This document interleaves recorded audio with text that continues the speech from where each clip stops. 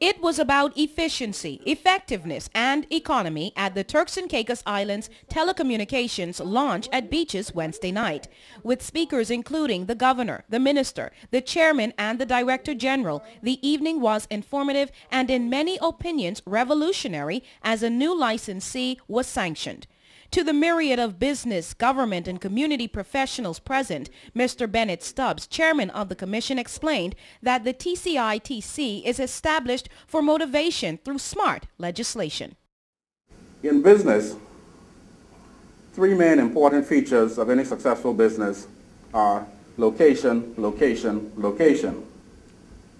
And it has been said that the mark of a successful regulator also has three main features: transparency, transparency, transparency. And we are striving to demonstrate that important approach to our work. The governor, His Excellency Richard Tafari, agreed that the telecommunications industry has opened up the world in a way that there is no turning back. He cited that it is undoubtedly central to the development of the country and called competition good. And it's become such an important part of our lives that it's a vital part of an economy. And an economy like the Turks and Caicos Islands, where we're growing so fast, we have to have a telecommunications sector, an industry, which is up to the job. Because there are a number of things that can slow us down. There's all sorts of things that can slow us down, but one of the key things that could slow us down would be inefficient telecommunications. Of course, when you have a playing field and you've got more and more players on it, you need to have an umpire, you need to have a referee, you need to have someone there to see that you play by the rules. Or the big guy can sometimes muscle out the smaller ones to the disadvantage not only of the industry but also of consumers. So we have to have someone looking after the interests of the consumers and looking after the interests of the industry as a whole.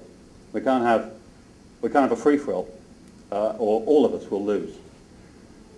So I want to pay tribute on this occasion, and it's a great honour to pay tribute to the government for their foresight.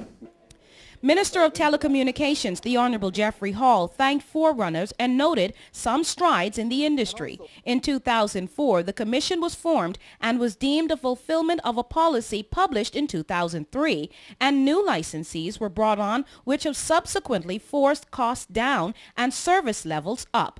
The minister shared that there are continued advancements on the horizon. The Commission continued to encourage prospective investors in entering the growing market for innovative communication technologies and is currently processing a number of license applications that will further enhance our choice and technological progress for consumers, business, and educators. The minister also signed on a new licensee, and while it does not mean a new cell phone company, fixed phone line provider, or a new option for internet service, it does bring independence to all of the existing operators as it offers expanded bandwidth. Columbus Networks will allow operators to have their own link via their undersea fiber optic cable.